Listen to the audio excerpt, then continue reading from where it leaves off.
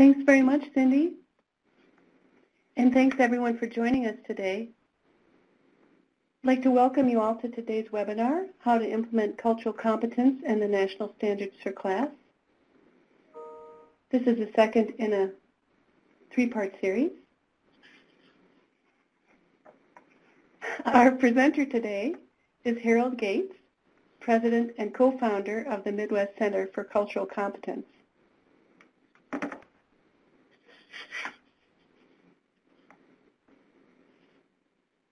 About the ATTC network, we have a new tagline that we think explains what we do pretty well. We help people and organizations incorporate effective practices into substance use disorder treatment and recovery services. About the Great Lakes ATTC, we're based at the University of Wisconsin-Madison, and we cover HHS Region 5, that's Illinois, Indiana, Michigan, Minnesota, Ohio, and Wisconsin. To find out more, you can visit our website, as you can see on the screen.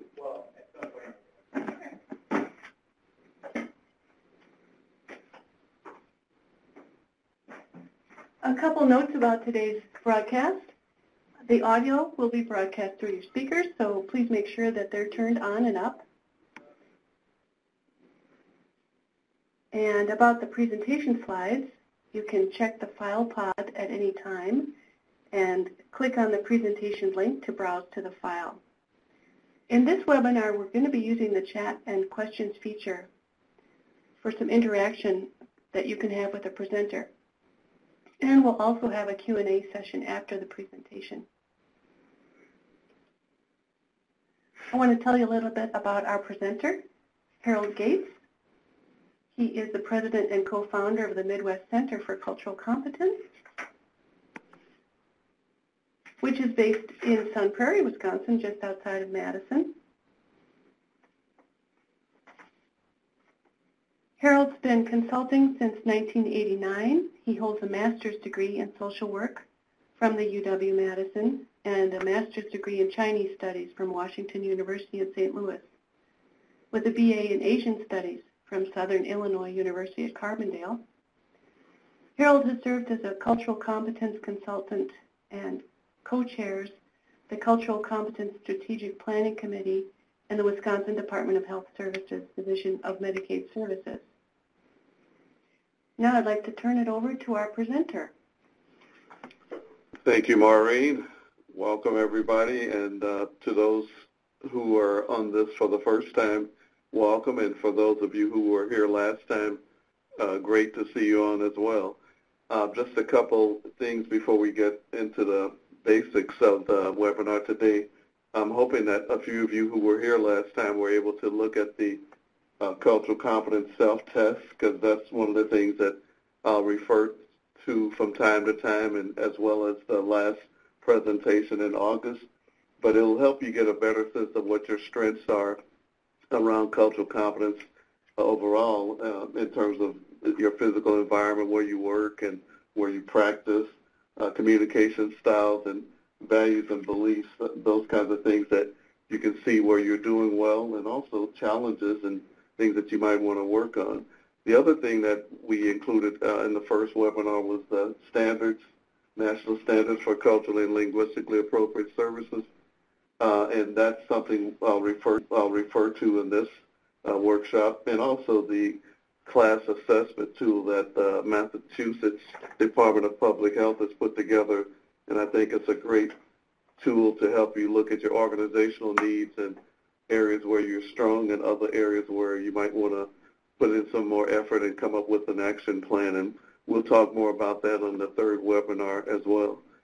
So with that, we'll get started. The learning objectives for today, we're going to be looking at it initially from a clinical therapeutic perspective, but we'll also refer to some organizational things as we get into it. But to understand the importance of incorporating culture, your client's culture into intake and assessment, evaluation, and treatment planning.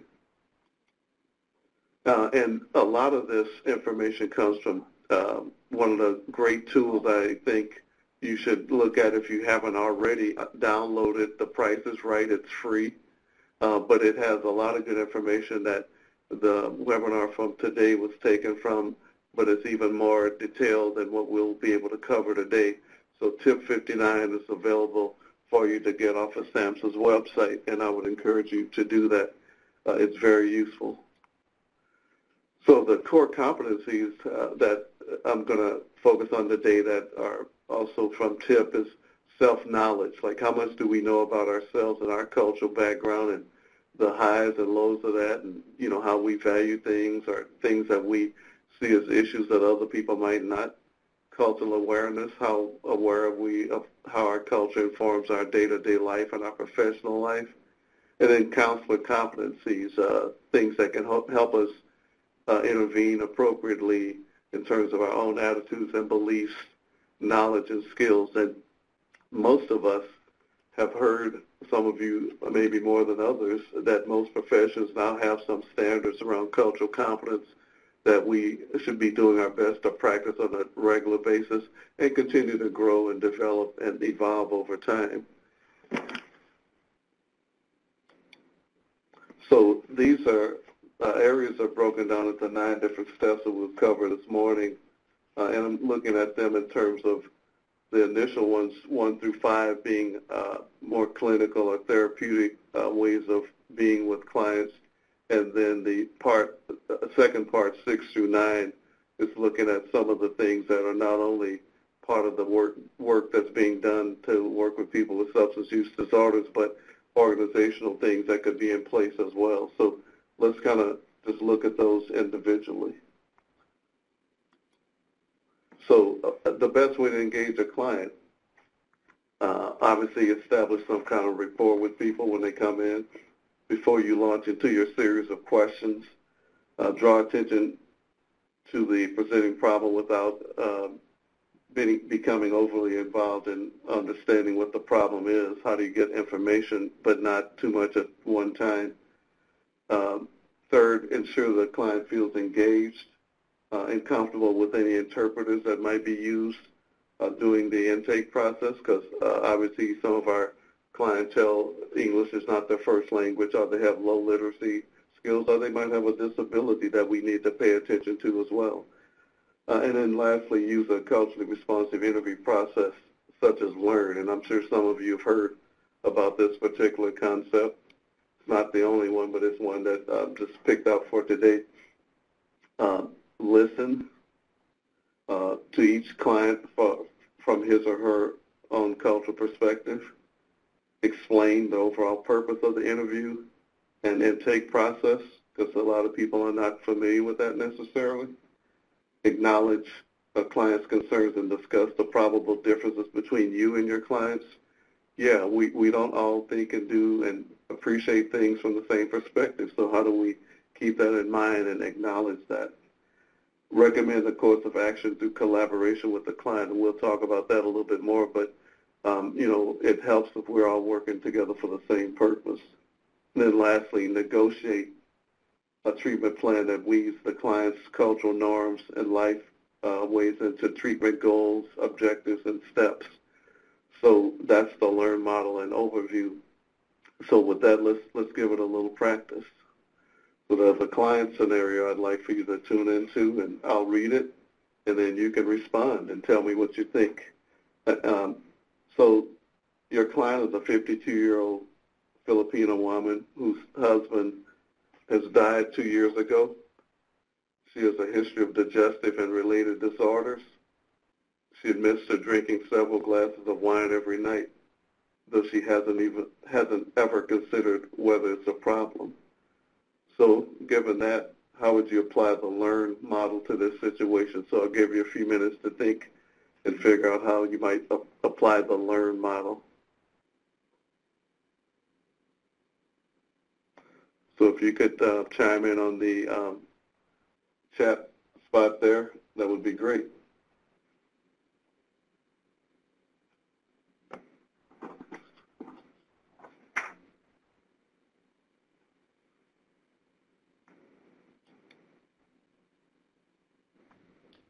I see a few of you are going ahead and typing in. We'll wait for you so we can read some of their comments on the case studies. But just know we'll also head back to that main chat pod, and I will let you know how you can access that first webinar. I think someone asked that. So yeah, someone just asked what's her cultural view on drinking wine. That's a good point. Listen and ask questions, establish a rapport. Great.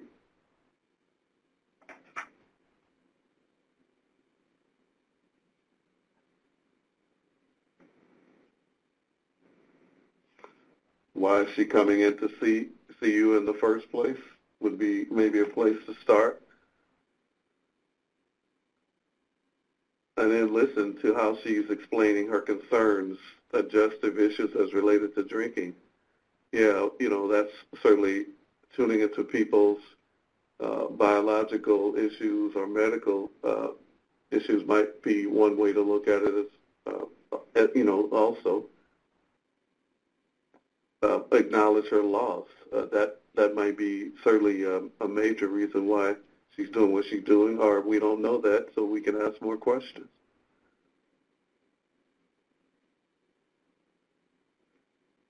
Here's a good one. Ask also how life has changed since her husband's passing. How do you deal with that stress and not start with the wine right away? That's a good point. How do we not turn people off or stigmatize them or whatever, because we don't really know until we inquire more about what the person's concerns are and why they might be coming to see us in the first place. Rapport is needed. They often do not trust and may not answer questions. Excellent.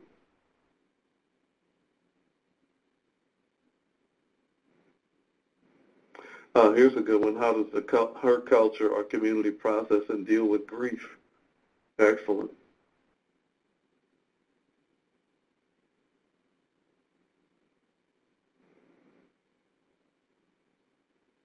So, good one. Discuss safe drinking levels for women in their age group and standard drink sizes. I think that's a lot. That sometimes people don't necessarily even know that or think about that, depending on the circumstances.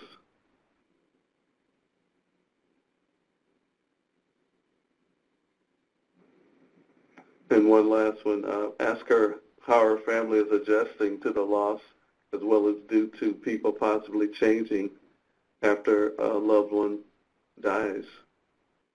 And various cultures deal with that, obviously, in different ways. What do we know about that, and how can we tune into that to assist that person with what they're being challenged with? So I'm going to stop there, Cindy, and you can continue to chime in, but we're going to move on to the next area. And thanks, everybody, for your comments. We certainly have quite a number. I couldn't obviously get to them all.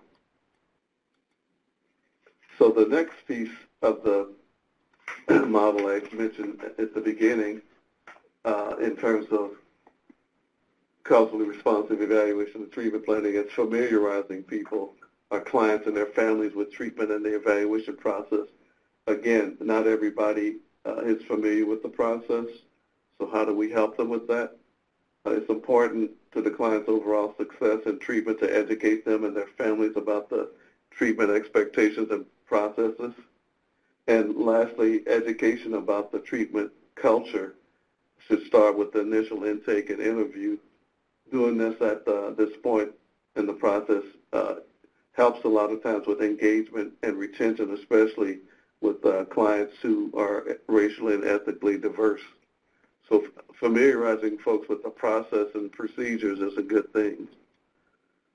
The next part of the process is endorse collaboration in interviews, assessment, and treatment.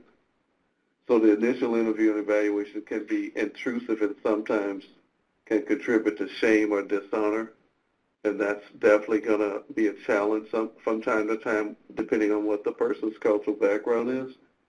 And substance abuse treatment counselors can get rid of some of the client's fears and concerns by taking a collaborative approach to the process. So how are we going to work together? How are we going to help you, and what do you want to achieve in this process? Doing it in a collaborative way or mentioning that is certainly going to be useful. So what is the collaborative approach, or what does that look like? Excuse me. Be sure to allow time with the client to discuss expectations, yours and the client's expectations. Explain the interview, intake, and treatment planning process. Emphasize the importance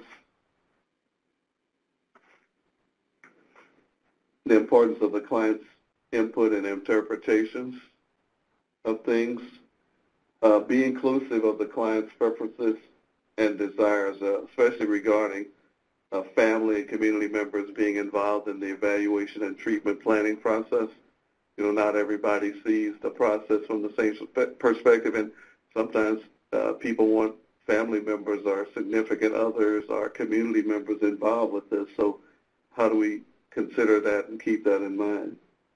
And then lastly, acknowledge the client's strengths and supports, such as their social skills, whether they're bilingual or multilingual, their spiritual and religious practices, generational wisdom, extended family, cultural heritage, coping skills, and community involvement. Some of those things could be very useful in terms of collaborating with our clients throughout this process. So with that, the collaborative process or collaborative approach, let's take a look at another scenario. So this scenario, your client is a 24-year-old indigenous man who lives on a reservation in northern Wisconsin, using an example from here. He admits to drinking a lot on weekends, and he has high blood pressure and high cholesterol. He's also used marijuana and methamphetamines. So what steps would you take to ensure you're using a collaborative approach when working with this client? So again, the collaborative approach being discussing expectations, explain the process, emphasize input and interpretations for both the clients and yours, well, the clients in particular, include preferences and desires, like who should be involved, how do they want to process the treatment planning and evaluation phase, and then acknowledge strengths and supports. So what do you think?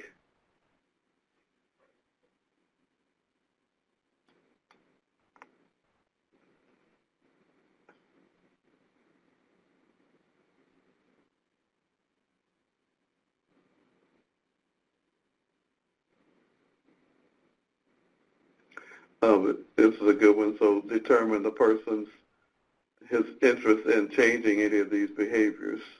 And we'll kind of allude to that as we get a little bit more into the webinar. But yeah, where is that person in terms of their change process? Does he have a doctor? Will he sign a release to speak with that person, him or her? First, establish permission for asking questions, and then ask about family history in regard to drug use and determine any strengths and work off of them. Very good, excellent. Identify how he views these issues and not assume that he views it as a problem. Okay, that's a good point. What does he get out of his use? One of the things that we can talk to people about is the benefits and consequences of use, because there's obviously some benefits or they wouldn't be doing it, and there's also consequences, and are people aware of those? Discuss the client's health and how his substance use is contributing to the decline of sane. Very good.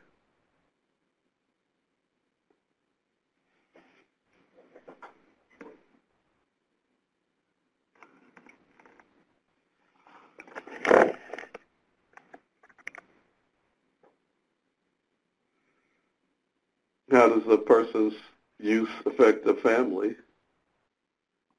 And what worries you about your current situation? So some good points that you raised. Discuss what what he wants to get out of a treatment. Does he prefer a male or female counselor? Very interesting. So, a very good points you're raising. And I have another question for you briefly.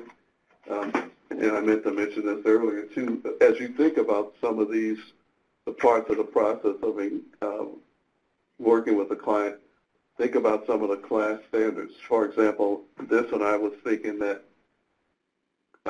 in the area of engagement, continuous improvement, and accountability, there's some standards, 11, 12, and 13, that might relate to this particular scenario. For example, 11 is collect and maintain accurate and reliable demographic data to monitor and evaluate the impact of CLAS on health equity outcomes and to inform service delivery.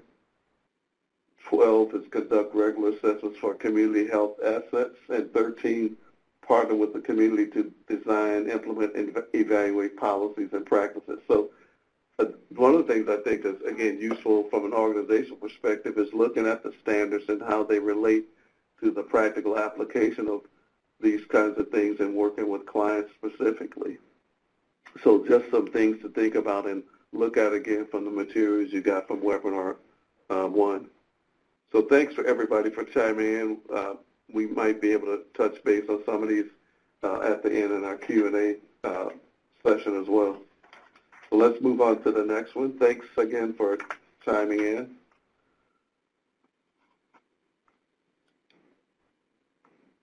So another piece of the process, the first part of the process that we were alluding to is how to integrate culturally relevant information and themes.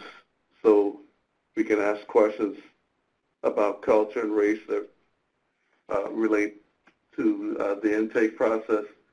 You know, where are people coming from, their country of origin, immigration status. You know, that's certainly a really major concern right now for a number of reasons. How to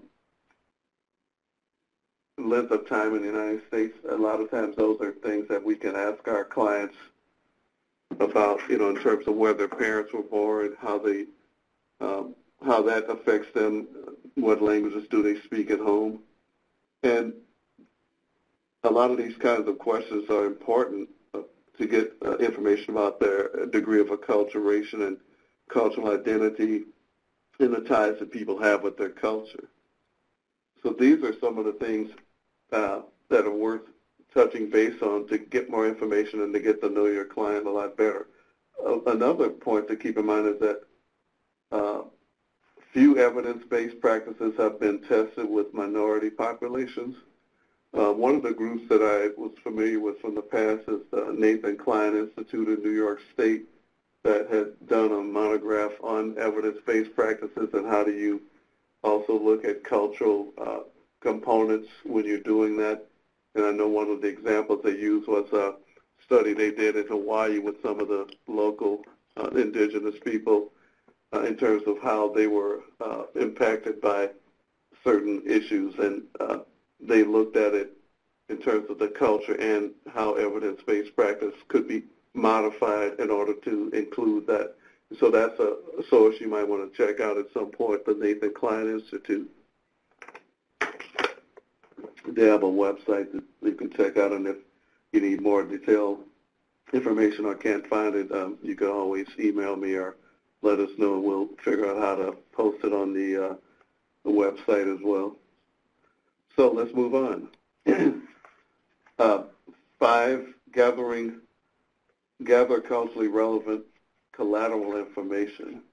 And there's a tool that discovered in looking at some other work that has been done around cultural competence in CLAS, and that's a culturogram for mapping the role of culture. And it has, it's one way for you to gather information, and it's helpful in understanding people's backgrounds and their families' backgrounds. So there are 10 areas that are included in questions specific to the client's life experiences, as well as questions about their family history. And so you can take a look at the diagram here, and we have a reference for that we'll post later. That's something you can go online and take a look at and check out this tool. And I'm sure some of you are familiar with it, and some of you might not be.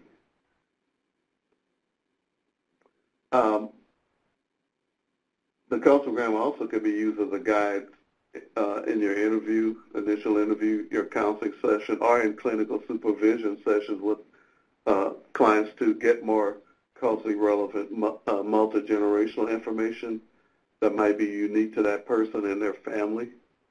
So again, the cultural I think is a good tool to take a look at as part of our culturally responsive evaluation and treatment planning process.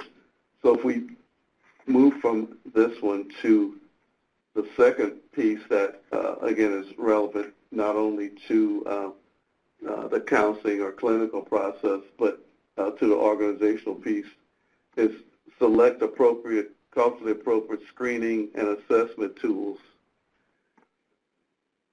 And I'm sure you're familiar with a lot of those, but I picked out a few and some comments about those just to put out there, and then you can respond. But screening instruments that ask clients about their guilt about drinking could be ineffective with people from cultural, ethnic, or religious groups that expect complete abstinence from alcohol or drugs, and there are cultures, groups, and religions that actually emphasize that.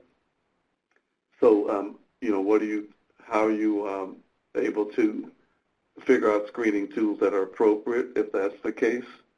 In 1990, some research was conducted by a couple of folks that found that the short Michigan alcoholism screening test was highly sensitive to individuals who use alcohol in traditional Arab Muslim society.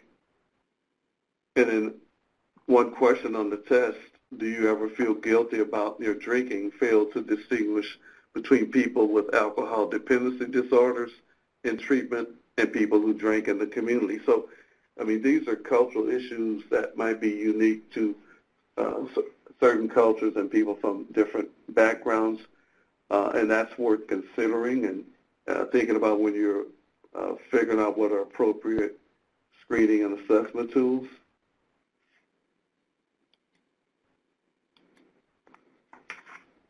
Another part of this is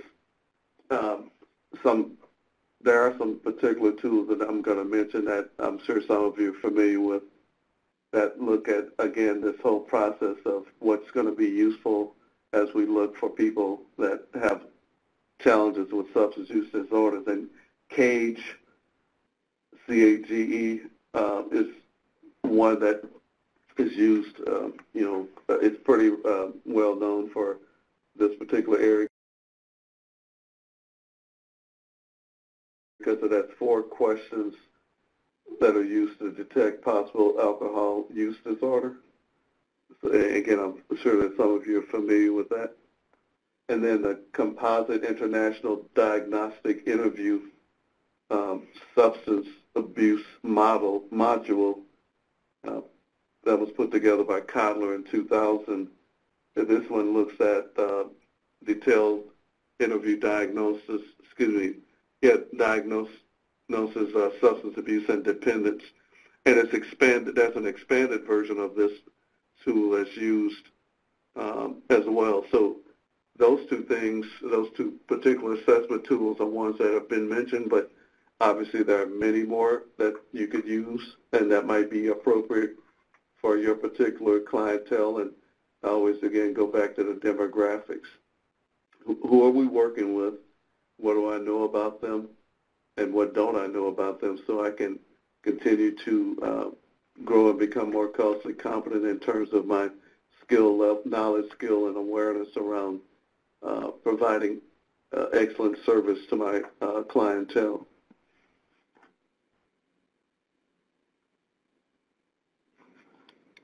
Let's move on to another, determine readiness and motivation for change, and someone alluded to that earlier.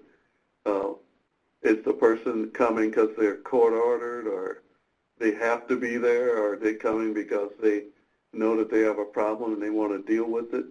Or what are the reasons for why people are coming, and how do we do that? And one of my all-time favorite models to use for this, and there are obviously other ones, but understanding the stages of change and using a strategy like motivational interviewing can help counselors prepare culturally diverse clients to change their behavior as well as keep them engaged in treatment. And then one of the things, a couple things that are useful about that process is figuring out where people are. Are they at a pre-contemplative phase, or are they already moving into dealing with their issues and ready to move to another phase and to even maintenance, which would be the ultimate. But where are people in terms of their motivation to change? That's one way to look at it. And motivational interviewing, I remember also not only talks about how do you deal with resistance, but it talks about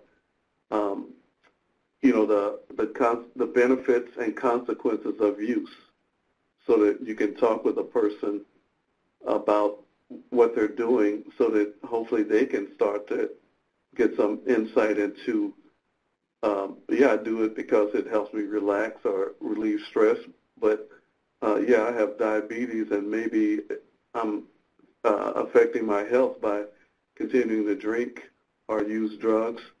So how do we know that? We can ask people questions in such a way that helps them look at what they're doing, so that they can come to some place where they want to deal with. And, the challenge always is they don't have to be where I think they should be. In fact, it's where are they in terms of how they want to deal with this, and how do I help them with that process. And I think motivational interviewing, in my opinion, is one of the best models or methodologies, counseling techniques. There are others again, but it helps with people's cultural perspectives, because they're telling you what they want, where they're at, and how they want to deal with things, and it's not what you think. The interventions also can not only assess people's stages of change and techniques that can help them move forward, but it's a non-confrontational and client-centered approach to treatment, which helps create relationships between yourself and your clients. And that's key, because all of us know, I think we can agree for the most part, that none of us really like to be confronted. It's definitely a turn-off for a lot of people. So this method helps the person, in most cases, move to some sense of how things are impacting them, so that we're not having to confront them with the issues. They're looking at themselves and figuring out where they're at and how they want to deal with it. So determining readiness and motivation for change, I think, is just critical in terms of helping people, no matter what their cultural backgrounds or beliefs.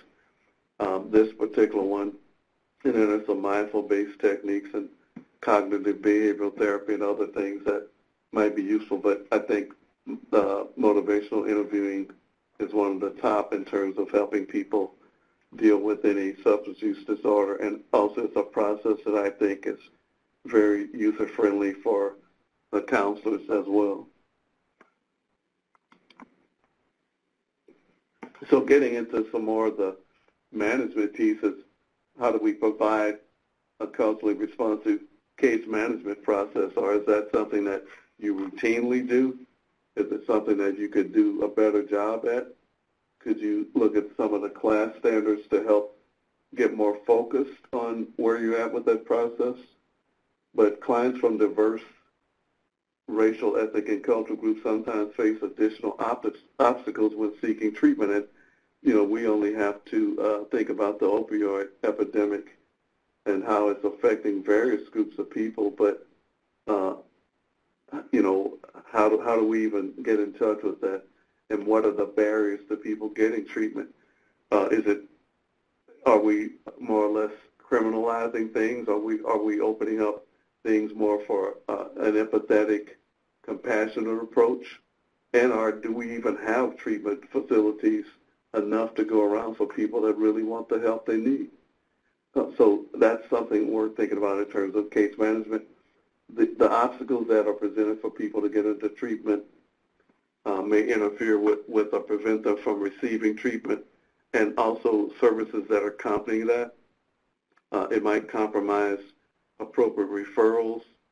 It might also hurt them in terms of compliance with treatment recommendations, or produce poor treatment outcomes in the process. So again, case management, how are we looking at these things? Are they things we already do well? Or are the things that we know we could continue to improve on? And lastly, case management can be very helpful in terms of doing treatment and recovery for all clients, especially those with limited English literacy and with little knowledge of the treatment process and the system that's around treatment. So case management, I can't overemphasize on your own individual / professional level, but also organizationally, how are we maintaining and managing people's access to treatment, their ability to not have so many obstacles and barriers to treatment, how do they access outcomes, and evaluation of that is certainly a useful way of thinking about it.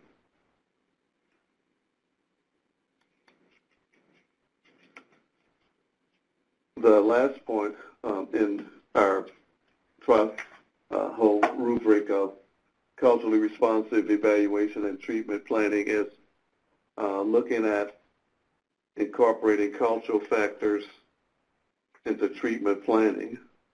So, for example, looking at approaches that stress the implementation of strength-based strategies that fortify cultural heritage, the person's identity, and resiliency. And then what could we do as a counselor? How about designing flexible treatment plans? I know that's a challenge from time to time, but one of the things I've learned over time is that efficiency is a challenge for cultural competence in class, because, you know, we had to get that done yesterday. I had to turn in my treatment plan. I had to get all this done. But one of the things I've also seen is that when we don't do some of those things, we end up cleaning up after ourselves and having to go back and do things that we might have not had to do had we paid attention to some flexibility, tuning into people's cultural ways of being, and incorporating that into our process and figuring out best practices in terms of working with people from any background. And then this is a crucial piece, drawing upon institutions and resources in the client's cultural community. A lot of times there are things out there that we are clueless about, or we don't know enough about, or we just haven't been informed of, and that's part of the collaborative approach, in my opinion, with the clients, is that they might know of things in their community, their church, their clan, if they're Hmong or Southeast Asian, or their social club, or the fraternity that they belong to, or the barber shop or beauty shop where they go. There are resources that are out there that might be really critical to us providing the best possible treatment plan and outcomes, but are we tuned into that? And if we are, great, and if we're not, how do we continue to be tuned into it and make that part of our process? Let's do one more client scenario. So speaking of, your client is a 29-year-old Hmong woman who's not married and drinks socially. You remember reading somewhere that clan affiliation is an important part of Hmong culture. And you know the Hmong came to the United States in large numbers from Laos after the end of the Vietnam War.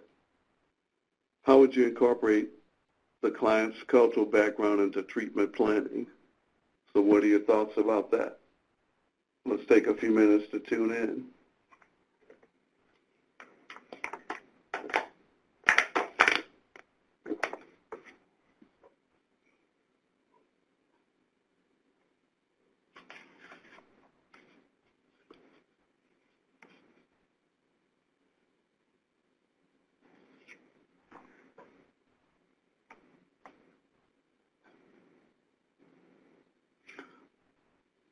one thought is to educate ourselves as a social worker about her cultural background. And just FYI, I was riding in this morning listening to our local independent radio station, WORT in Madison, and they had a speaker on this morning, Mahjong Bu, who is a local expert on Hmong culture here in the Madison-Dane County area, and they're having a Hmong Institute.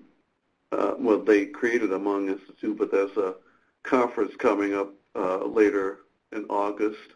I think it's the 17th and 18th that'll cover a number of these topics. Specifically, Hmong are really prevalent in 3 states. I'm sure some of you are familiar with this. California, Minnesota, and Wisconsin have the largest populations of Hmong in the country, and they're a population that a lot of times is overlooked, but they are becoming, well, they have become more and more part of our communities, but also might be somewhat reticent to use our services, especially when we don't seem to be able to tune into what their needs are from their cultural perspective. So some of your thoughts about the client was ask to learn more about cultural beliefs about drinking.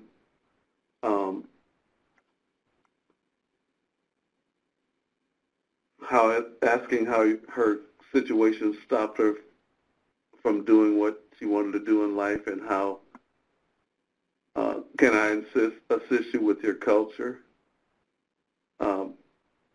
There's a need to know more, have more information about Hmong culture and her experiences. Sometimes one person's cultural experiences is not similar to others in the same culture. Very good point. Most cultures are not monolithic.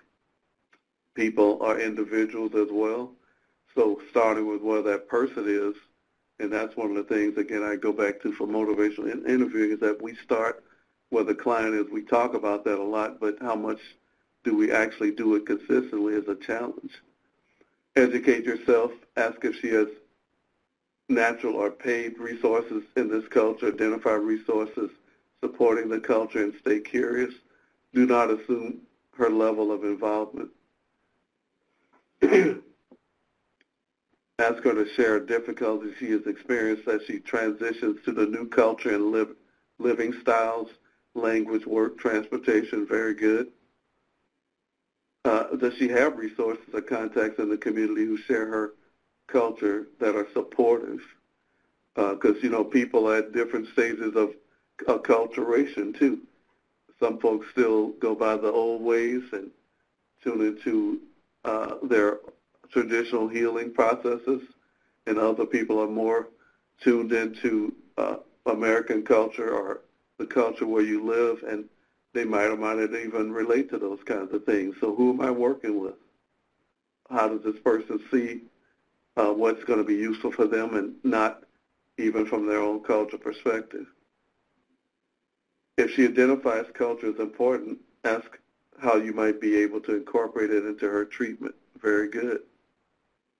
What would be helpful? What would not be helpful? Two very important things to keep in mind. Okay, thanks for all those good points, and again, hopefully we can cover some of those as we get into Q&A. Started to wind down a little bit. I think we're at 1:45, if I'm not mistaken. So what questions do you have? If you have questions that we can't cover today, here's where you can reach me. And also, I know Maureen is very good about posting things and keeping us tuned into information and putting things up so that you can access them later.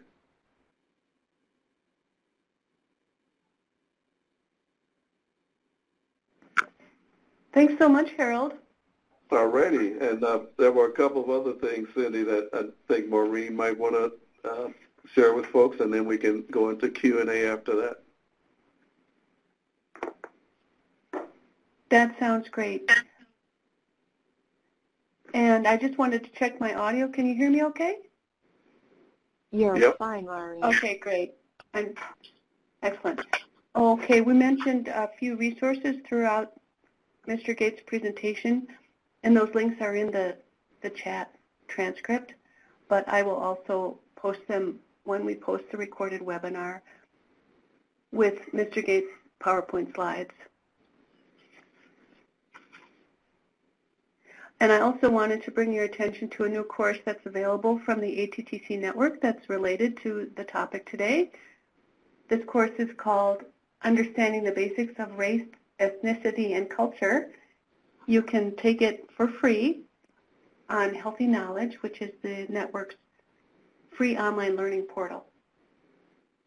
It's the first course in a diversity suite that's being developed. And then the next webinar in Mr. Gates' series is coming up on August 8th, and he'll be talking about that tricky issue of sustaining any change in your organization. And cultural competence would be no different. How to sustain cultural competence at the individual and organizational levels. So again, August 8th from 11 to 12 Central Time. And we'll be sending a reminder as we have with the past two webinars. Also about continuing education credits, you'll be getting an email after the webinar on that process. And now I'd like to turn it over to the Q&A section. We did get some questions from our participants. Thanks to everyone for being so engaged in the presentation. So the first question was related to a recommendation of asking about immigration status. A couple of participants asked, how do you ask about immigration status without getting into legal trouble? Many places that I have worked have a don't ask, don't tell policy to avoid having to involve ICE. Yeah, I would just chime in on that too, Maureen, that if you're in an organization or agency, I would ask what the policies and procedures are around that, because various organizations and agencies have different policies and procedures, so you want to know what those are. But also, what's your professional ethical standards around those kinds of things as well. And most professions have ethical standards and how you deal with ethical dilemmas.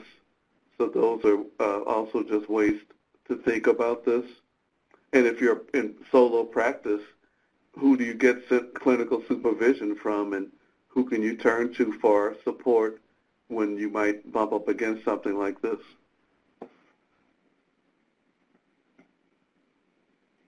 Thanks, Harold. Another question that came in from Stephen Rosenthal. There are cross-cultural, mutually understood and accepted social interactions between some cultures, but are there any universally understood interactions to be used during assessments and interviews of clients or patients? That's a good question. I go back to my all-time favorite, motivational interviewing. That has some ways to ask anybody any question, and it helps you, again, get that person's perspective, because they're coming from their cultural point of view when they give you the answers or don't give you the answers, and then having a better knowledge of the demographics of your clientele. Who are you working with? So are they indigenous people? Are they, say, from Eastern Europe or Southeast Asia? And then learning about some of the customs and ways of being might be useful. Thanks, Harold. I see we have some participants. Oh, did you have more to add? Oh, no, that was it. And I see we have some participants typing, so we'll see if we have some more questions coming in.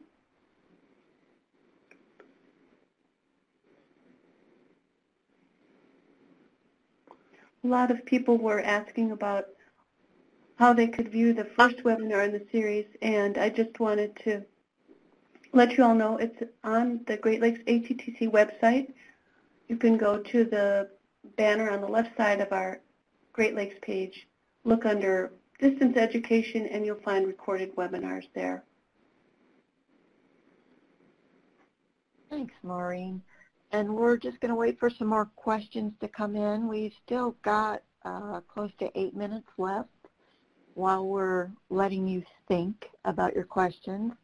I will tell you that probably next Monday or Tuesday, you'll receive an email from me, Cindy Christie, the ATTC Network, and it'll contain information about obtaining your NADAC CEU for 1 hour. And if you have any trouble downloading the first one, please make sure you email me, and we'll make sure you get your certificate for both. It is only available for the live webinars, not for the recorded ones. So, are there any more questions in there, Maureen? I don't see questions. I see a lot of great feedback about the presentation today. A lot of you are commenting on how you like the interaction that was involved in discussing the case scenarios. I just wanted to mention again to, as you're asking questions or thinking of things, then go back to either the Cultural Competence self-test to see where you're at, where you're good at, what you're doing well, and what are challenges still that you might want to continue to look at, and then the CLAS standards themselves, because they help you get a better sense of how this fits into overall organizational as well as treatment planning and evaluation, so that you're starting to come up with a more systematic approach to working with any client that walks in your door. And you're continuing to improve on your ability to become more culturally competent as a practitioner, but also pushing along your organization to either have a cultural competence or CLAS committee that's given a charge by your board or executive director or chief executive to actually do this on some more quarterly at minimum or monthly basis, so you have a place to process all these things, because stuff comes up, but then where do you turn to when you need help, or how do you make it become more and more part of the work you do every day? Thanks, Harold. And we do have another question that's come in from Sarah Jerome, and she asks, do you have examples of implementing the CLAS standards outside of the clinical setting? That's a very good question. I think that the CLAS standards as they were revised in 2013 can relate to organizations in general, not just healthcare or substance use disorder. So I would take a look at those initially, because I'm not aware myself of ones that are, how it would relate to, say, a business environment. But a good resource to check that I've seen is one called Reinventing Diversity by Howard Ross. It's a book that looks at how to incorporate cultural competence in the business setting, and I'm not remembering the publisher offhand, but if you wanted to send me a note or whatever, I could give you that later. And then the Harvard Business Review has a lot of great articles. In fact, they had a series in July about a year or so ago on diversity and inclusion and how to manage diversity and what works and what doesn't work in the business setting. That might be worth looking at. I think it was the July issue. And then there's Howard Goldman, who does emotional intelligence. That's another area that I think can help us do this work. Has a whole series of monographs and a website on emotional intelligence that might be useful for how to implement some of these things from that perspective. But the CLAS standards themselves, I think, are very useful for any organization, no matter what, what type of work they're doing. But I understand your question about it. I haven't seen many models on a business side. Harold, we had a request for the name of the book by Harold Ross. By Howard Ross. It's, okay. Reinventing Diversity. And the author is Howard Ross. Correct. All right. Looks like a quick Google search brings that up on Amazon. Yep, it's been around for a few years now. And who is the author of that emotional intelligence book you mentioned? That's Howard Goldman. Oh, yeah. He's sort of the guru on emotional intelligence. Thank you, Harold. Harold, I just wanted to mention for anyone who's interested in learning about Hmong culture, there's a great book that you've probably read. It's called The Spirit Catches You When You Fall Down. It's excellent. Yep. I'll put a link to that in the chat box. Thanks. Okay, we still have a couple minutes if you have any last-minute burning questions. I want to let you know that I'm going to leave this room open for about 5 minutes. Once we're finished, I'll stop the audio, but all of you can scroll back through the comment feature and go up and collect the links that folks added, as well as downloading the slides and other resources if you haven't had a chance to do that yet. And then please don't hesitate to email me or Maureen Fitzgerald. We can get you to Harold or get you answers, and let us know what you need. Thanks, okay, Cindy. Lots of resources. Yeah, go ahead, Maureen. Another question about a recording of today's webinar. It will be up on the Great Lakes ATTC website probably within a week or 10 days. And thanks to Michelle for correcting me. It was Daniel Goldman, not Howard Goldman. So thanks. I was on a Howard roll.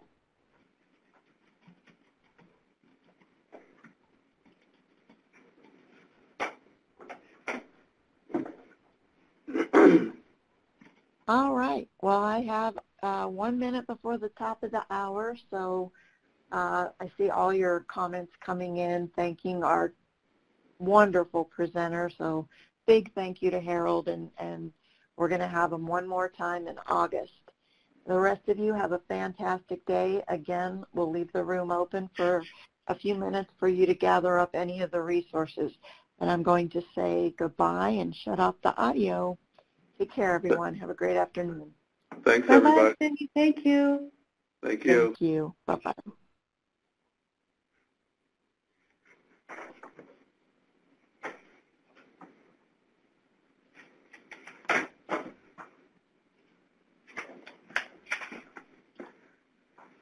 Chris, are you still there? Yeah. Oh, okay. I guess I didn't need anything, huh? Okay. Maureen likes me to tweet.